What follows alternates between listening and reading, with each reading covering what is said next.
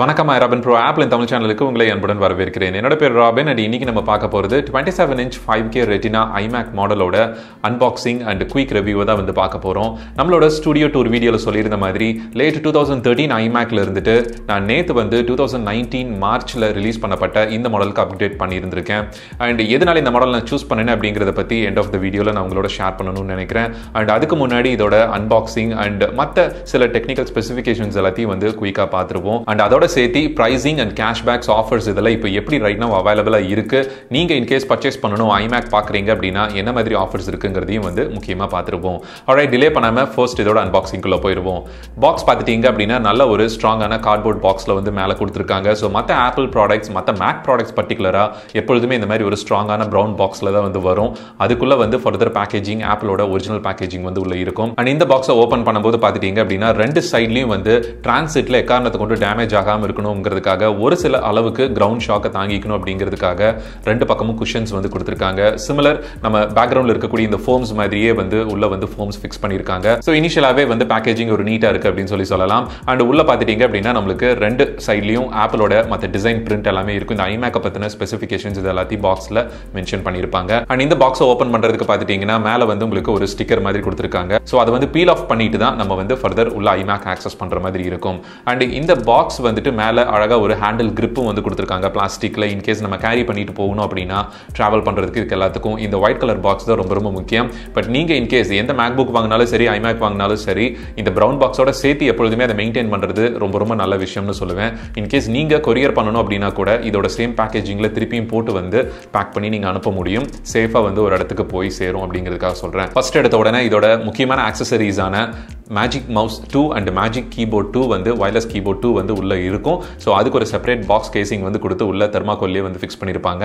And இந்த 4 தெர்மாக்கோலுமே பார்த்துட்டீங்க அப்படின்னா ஹை டென்சிட்டி தெர்மாக்கோல்ஸ். ஸோ நல்ல ஒரு ஸ்ட்ராங் அண்ட் ஸ்டர்டியான ஃபீலை நீங்கள் அதை டச் பண்ணும்போதே தெரியும் உங்களுக்கு. சும்மா ஈஸியாக உடையிற மாதிரி இருக்காது அப்படிங்கிறத நான் சொல்ல வரேன். அதனால உள்ள இருக்கக்கூடிய டிஸ்பிளே கண்டென்ட்டான இந்த iMac வந்து பர்ஃபெக்டாக வந்து ப்ரொடெக்ட் பண்ணும். மற்ற மேக்புக் ப்ரோஸ் அண்ட் iMacs எல்லாத்துலேயுமே இருக்கிற மாதிரி இந்த பர்டிகுலர் மாடல்லையும் வந்து ஒரு ஸ்டர்டியான ஒரு ஃபினிஷ் வந்து பேக்கேஜிங்கை இம்ப்ரெஸ் பண்ணுற மாதிரி வந்து நம்மளுக்கு கொடுத்துருக்காங்க. ஸோ பேக்கேஜிங் அப்படின்னாவே ஆப்பிள் அடிச்சுக்க முடியாது ரொம்ப வருஷமா. ஈவன் ஒரு லைட்னிங் கேபிளே பார்த்துட்டீங்க அப்படின்னா அந்த சின்ன பாக்ஸ்லேயும் வந்து அவ்வளோ நீட்டாக ஒரு ஃபினிஷோட தான் பேக்கேஜிங் வந்து பண்ணியிருப்பாங்க. iMacக்கு மேலே பார்த்துட்டீங்க அப்படின்னா இந்த கீழே இருக்கக்கூடிய ரெண்டு கார்னர்ஸில் இருக்கிறதையும் கேர்ஃபுல்லாக வந்து ரிமூவ் பண்ணணும். ரெண்டு பேர் சேர்ந்து இதை பொறுமையாக எடுத்து வைக்கிறது நான் என்னை பொறுத்த வரைக்கும் ரெக்கமெண்ட் பண்ணுவேன். பிகாஸ் நான் ஒருத்தனை எடுக்கும்போது ரொம்பவே டிஃபிகல்ட்டாக இருந்தது, சைஸ் ரொம்ப பெருசாக இருக்குது அப்படிங்கிறதுனால. ஸோ கேர்ஃபுல்லாக வந்து லிஃப்ட் பண்ணி அதை பாக்ஸ் எல்லாத்தையும் நம்ம எடுத்துட்டு iMac வந்து கேர்ஃபுல்லாக வைக்கணும். நீங்கள் டிஸ்பிளேவை பிடிச்சி தூக்குறது ரொம்ப ரொம்ப மஸ்ட். பிகாஸ் ஸ்டாண்டை பிடிச்ச காரணத்தை கொண்டு தூக்காதீங்க, டிஸ்பிளே வந்து உங்களுக்கு ஷேக் ஆகும். அதனால மானிட்டரை பிடிச்சி ரெண்டு பக்கமும் ஹக் பண்ண மாதிரி பிடிச்சி நீங்கள் லிஃப்ட் பண்ணுறது வந்து ரொம்ப ரொம்ப ரெக்கமெண்டடான ஒரு விஷயம். மேலே இருக்கக்கூடிய ஒயிட் கவரை நம்ம ரிமூவ் பண்ணணும்னா உள்ள ஒரு பிளாஸ்டிக் ஃபினிஷில் ஸ்டிக்கர் மாதிரி வந்து கொடுத்துருப்பாங்க. டிஸ்பிளே வந்து ஒரு கிளாசி ஃபினிஷில் க்ளோஸ் பண்ணியிருக்கோம். அண்ட் 4 கார்னர்ஸ்லையுமே வந்து நம்மளுக்கு இது ரொம்ப ஒரு க்ளூ பேஸ்ட் மாதிரி போட்டு இதை ஆக்சுவலாக ஒட்டியிருக்காங்க. ஸோ எங்கேயுமே வந்து உங்களுக்கு மார்க்ஸ் இருக்காது. ஸோ கேர்ஃபுல்லாக இதை பீல் ஆஃப் பண்ணினீங்க அப்படின்னா அந்த பீலிங் சவுண்டை கண்டிப்பாக மிஸ் பண்ணக்கூடாது. ஸோ என்ஜாய் பண்ணுங்கள்.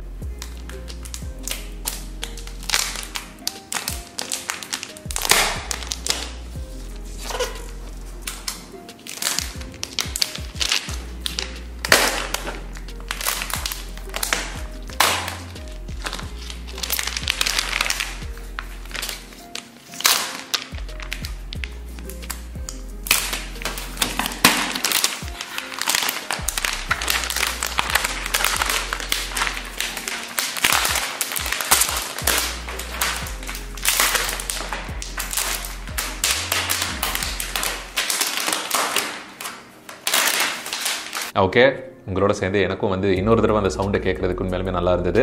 ஆல்ரைட், ஸோ இதை பீல் ஆஃப் பண்ணதுக்கப்புறம் நம்ம iMacோட ஹார்ட்வேர் போர்ட்ஸ் என்னென்ன இருக்குது அப்படிங்கிறத பார்த்துருவோம். ஸோ ஃபர்ஸ்ட் ஹார்ட்வேர் போர்ட் பார்த்துட்டீங்க அப்படின்னா ஹெட்ஃபோன் ஜாக் கொடுத்துருக்காங்க. அதோட சேர்த்து SD கார்டு ஸ்லாட் வந்து கொடுத்துருக்காங்க. மேபி நெக்ஸ்ட் வரப்போகிற iMac ரீடிசைன் இந்த வருஷமோ இல்லை நெக்ஸ்ட் இயரோ வந்துச்சு அப்படின்னா SD கார்டு ஸ்லாட் இருக்குமாங்கிறது எனக்கு கொஞ்சம் டவுட்டாக இருந்துச்சு. ஸோ அது ஒரு முக்கியமான ரீசன் இதை சூஸ் பண்ணதுக்கு. அண்ட் அடுத்தது பார்த்துட்டீங்க அப்படின்னா 4 USB 3.0 போர்ட்ஸ் வந்து கொடுத்துருக்காங்க. அண்ட் அதுக்கு அடுத்தது USB-C போர்ட்ஸ் வந்து 2 போர்ட்ஸ் கொடுத்துருக்காங்க. இதோட அவுட்புட் பவர் பார்த்துட்டீங்க அப்படின்னா நம்ம ஹப் மாதிரி USB ஹப்ஸ் டாக்ஸ் இதெல்லாம் நம்ம MacBook Pro iPad Proக்கு கனெக்ட் பண்ணுற மாதிரி மாதிரி இருக்கக்கூடிய ஹப்ஸை வந்து நம்ம கனெக்ட் பண்ணி யூஸ் பண்ணிக்க முடியும். ஸோ அதெல்லாம் ரொம்ப சீப்பரான ஆப்ஷன்ஸில் அவைலபிளாக இருக்குது. அதிலிருந்து அவுட்புட் எடுத்து நம்ம ஃபர்தர் லேண்ட் போர்ட் ஆகட்டும், மற்ற எத்தனையோ அவுட்புட் வந்து இன்புட் வந்து நம்ம கொடுக்கறதுக்கு இந்த ஒரு USB-C போர்ட்டே போதும். ஸோ இதில் ஆப்பிள் அஃபிஷியலாக சொல்கிறது பார்த்துட்டிங்க அப்படின்னா Thunderbolt 3 அண்ட் USB-C ரெண்டும் ஒரே போர்ட் டிசைனை தான் வந்து ஃபாலோ பண்ணுது. அண்ட் இந்த மாடலில் வந்து நீங்கள் அவுட்புட் வந்து 5K டிஸ்பிளேல ஒரு டிஸ்பிளேவும் கனெக்ட் பண்ணிக்க முடியும். அது இல்லாமல் 2 4K டிஸ்பிளேஸ் வந்து நீங்கள் கனெக்ட் பண்ணணும் அப்படின்னாலும் ட்ரை பண்ணிக்கலாம். ஓரளவுக்கு இந்த பர்ச்சேஸை வந்து ஃபியூச்சர் ப்ரூஃப் பண்ணக்கூடியது அப்படின்னு பார்த்துட்டிங்கன்னா இந்த 2 USB-C-யோட அடிஷன் தான். 4 USB-C போர்ட் இருந்தால் பெட்டராக இருந்திருக்கும் அப்படின்னு நினச்சேன். பட் அஃப்கோர்ஸ் அது ஆப்பிள் வந்து iMac Pro அப்படிங்கிற 5 lakhs rupees செக்மெண்ட்டில் இருக்கக்கூடிய அந்த iMacல வந்து ஃபிக்ஸ் பண்ணியிருக்காங்க. அதனால எவ்வளோ சீக்கிரம் அதை வந்து 4 USB-C போர்ட் கொண்டு வருவாங்கிறது டவுட்டாக இருக்குது. ஸோ மேபி அடுத்த வெர்ஷன் வந்தாலும் வந்து நம்மளுக்கு 2 USB-C போர்ட்டில் தான் மெயின்டைன் ஆகும் அப்படிங்கிறது என்னோட எக்ஸ்பெக்டேஷன். அண்ட் அதுக்கு அடுத்தது பார்த்துட்டிங்க அப்படின்னா ஈத்தர்நெட் போர்ட் வந்து கொடுத்துருக்காங்க. இன்கேஸ் நீங்கள் லேண்ட் கேபிள் வந்து கனெக்ட் பண்ணணும் அப்படின்னா இந்த RJ45 கனெக்டர் யூஸ் பண்ணி வந்து நீங்கள் பண்ணிக்க முடியும். அதுக்கு அடுத்தது வந்து பவர் போர்ட் கொடுத்துருக்காங்க. அந்த பவர் போர்ட்டு கீழே வந்து கிங்ஸ்டன் லாக்னு சொல்லுவாங்க. சம்திங் லைக் நம்ம ஆப்பிள் ஸ்டோர்ல எல்லாம் பார்த்தீங்க அப்படின்னா எங்கேயும் எடுத்துகிட்டு போயிடக்கூடாதுங்கிறதுக்காக அந்த தெஃப்ட் லாக் வந்து ஆன்டி தெஃப்ட் லாக் போட்டிருப்பாங்க. அந்த மாதிரி போடுறதுக்கு உண்டான லாட்ச்னு நினைக்கிறேன். அதுக்கு மேலே இருக்கிற பவர் போர்ட்டுக்கு மேலே பார்த்துட்டிங்க அப்படின்னா பட்டன் ஒன்று கொடுத்துருக்காங்க. அண்ட் இந்த பட்டன் பார்த்துட்டிங்க அப்படின்னா அதுக்கு மேலே இருக்கக்கூடிய யூசர் ஆக்சசபிள் ரேம் ஸ்லாட்ஸை வந்து ஓப்பன் பண்ணுறதுக்கு, அந்த டோரோட லேட்சை ஓப்பன் பண்ணுறதுக்கு வந்து நம்மளுக்கு ஹெல்ப் பண்ணும். அது ஜென்டலாக நீங்கள் ப்ரெஸ் பண்ணீங்க அப்படின்னா போதும், உங்களுக்கு ரேம் டோர் ஓப்பன் ஆகும். நீங்களே வந்து ரேம் அப்கிரேட் பண்ணலாம். ஆப்பிள் சொல்கிறது பார்த்துட்டிங்க அப்படின்னா 64 GB வரைக்கும் ரேம்ஸ் வந்து அப்கிரேட் பண்ணலாம்னு சொல்கிறாங்க. 16 GB into 4 அப்படிங்கிற மாதிரி நம்ம 4 ரேம்ஸ் வந்து யூஸ் பண்ணிக்கலாம். பை டிஃபால்ட் உள்ள உங்களுக்கு வந்து 4 GB ல 2 ரேம் வந்து உள்ள ஃபிக்ஸ் பண்ணியிருப்பாங்க. இந்த ரேமோட ஃப்ரீக்வன்சி பார்த்துட்டிங்க அப்படின்னா 2666 MHz அப்படிங்கிற மாதிரி மெயின்டைன் ஆகும். ஸோ நல்ல ஒரு டர்போ ஸ்பீடில் வந்து நம்மளுக்கு கண்டிப்பாக பர்ஃபார்மன்ஸ் இருக்குங்கிறதுல எந்த டவுட்டும் கிடையாது. அண்ட் ரேம் பொறுத்த வரைக்கும் 128 GB வரைக்கும் பண்ணலாம் அப்படின்னு 9to5 Macல வந்து ஆல்ரெடி இதை இன்ஃபார்ம் பண்ணியிருந்தாங்க. ஸோ 128 GB 32 GB into 4 ரேம்ஸ் நீங்கள் யூஸ் பண்ணாலும் இந்த iMacோட லாஜிக் போர்டு வந்து கம்பேட்டபிளாக தான் இருக்கும். ஸோ இன்கேஸ் உங்களுக்கு அவ்வளோ ரேம் தேவைப்படுமா அப்படிங்கிறது எனக்கு பொறுத்த வரைக்கும் டவுட் தான். நீங்கள் விர்ச்சுவலைசேஷனில் இருக்கிறீங்க, ஏதாவது multiple operating systems at a டைமில் சைமல்டேனியஸாக ரன் பண்ணணும், ரேம் வந்து ரொம்ப அதிகமாக கன்சியூம் பண்ணக்கூடிய அப்ளிகேஷன்ஸ் யூஸ் பண்ணுறீங்க, மல்டிபிள் அப்ளிகேஷன்ஸ் யூஸ் பண்ணுறீங்க, மல்டிபிள் மானிட்டர் செட்டப்பில், இந்த மாதிரி பர்பஸஸில் உங்களுக்கு maybe 64 GB R above 64 GB RAM வந்து உங்களுக்கு தேவைப்படும். Mostly video editing, audio editing applications எல்லாம் பார்த்தீங்கன்னா அந்த அளவுக்கு ரேமை கன்சியூம் பண்ணாது. அது ஃபுல் ஃபோக்கஸும் வந்து CPU அண்ட் GPUல தான் வந்து இருந்துட்டு இருக்கும். அதனால வீடியோ எடிட்டிங் பண்ணுறவங்களுக்கு அவ்வளோ ரேம் தேவைப்படாது அப்படிங்கிறத நான் சொல்ல வரேன். ஸோ எனக்கு இன்கேஸ் நான் அப்கிரேட் பண்ணணும் அப்படின்னா கண்டிப்பாக நான் வந்து 32 GB வரைக்கும் தான் போவேன். பிகாஸ் ப்ரீவியஸ் செட்டப்லேயே வந்து எனக்கு அந்த அளவுக்கு ரேம் வந்து consume ஆனதில்லை.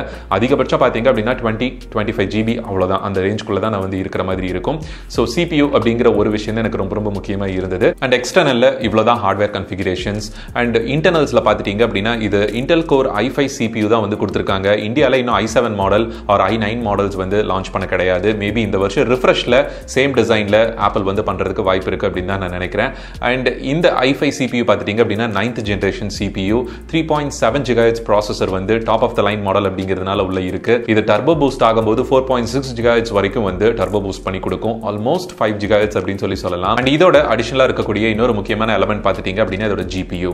So top of the line model அப்படிங்கிறதுனால 8 GB graphics card AMD Radeon 580X வந்து உள்ள பிளேஸ் பண்ணியிருக்காங்க. ஸோ ரொம்பவே ஒரு டெஸ்க்டாப் கிளாஸ் ப்ராசஸர் வந்து GPU ப்ராசஸர் வந்து உள்ள இருக்கு.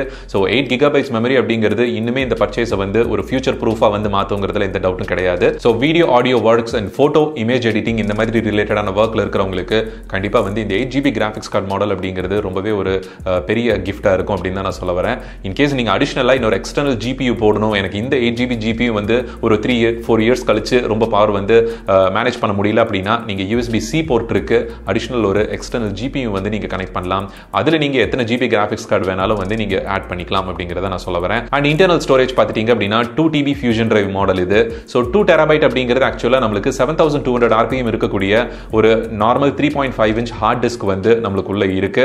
ஸோ அதுதான் வந்து இதில் ரொம்ப பெரிய ஒரு டிசப்பாயின்மெண்ட் அப்படின்னு சொல்லணும். அண்ட் அதோட சேர்த்து ஆன் போர்டில் PCIe ஸ்லாட்ல நம்மளுக்கு 128 GB SSDயும் வந்து உள்ள கொடுக்குறாங்க. பிளேட் SSD அப்படின்னு சொல்லுவாங்க. ஸோ இதுக்கு ப்ரீவியஸாக இருக்கக்கூடிய 2 மாடல்ஸ்லையுமே பார்த்துட்டிங்க அப்படின்னா நம்மளுக்கு 32 GB ஆஃப் PCIe SSD தான் வந்து கொடுக்குறாங்க. அது ஒரு முக்கியமான ரீசன் நான் இந்த top of the line model choose பண்ணதுக்கு. அண்ட் இருந்தாலும் அதை நான் ஃபியூச்சரில் வேணும் அப்படின்னா நான் வந்து அனதர் ஒரு 1 TB ஒரு 2 TB கூட அந்த 128 GB வந்து நான் அப்கிரேட் பண்ணிக்க முடியும். அப்கிரேட் பண்ணுற ஐடியா இருக்குது. அதை பற்றி செப்பரேட் வீடியோவும் வந்து இந்த iMac எந்த அளவுக்கு வந்து ஹையராக கொண்டு போக முடியுங்கிறத பற்றி நான் கண்டிப்பாக கொண்டு வரேன். ஃபியூஷன் டிரைவ் அப்படின்னா என்னன்னு ரொம்ப சிம்பிளாக சொல்லணும்னா நம்மளோட ஆப்ரேட்டிங் சிஸ்டம் அண்ட் நம்ம ஃப்ரீக்வெண்ட்டாக யூஸ் பண்ணக்கூடிய அப்ளிகேஷன்ஸ் எல்லாத்தையும் இந்த macOS Catalina ஒரு இதுக்கு முன்னாடி இந்த மொஹாவேல என்ன பண்ணும் அப்படின்னு பார்த்துட்டிங்கன்னா இன்டெலிஜென்ட்டாக அதை வந்து அதோட SSD ஸ்லாட்டுக்கு வந்து மூவ் பண்ணிக்கும். உள்ள இருக்கக்கூடிய 128 GB SSDக்கு மூவ் பண்ணிக்கும். ஸோ தட் நம்ம ஆக்சஸ் பண்ணும்போது ரொம்ப ஃபாஸ்ட்டாக ஃப்ரீக்வெண்ட்லி யூஸ்ட் அப்ளிகேஷன்ஸ் எல்லாம் வரும். அப்ளிகேஷனோட டேட்டா எல்லாத்தையும் என்ன பண்ணும் அப்படின்னு பார்த்துட்டிங்கன்னா, முக்கியமாக நம்ம ஃப்ரீக்வெண்ட்டாக ஆக்சஸ் பண்ணுற டேட்டா மட்டும் தான் SSDயில் இருக்கும்.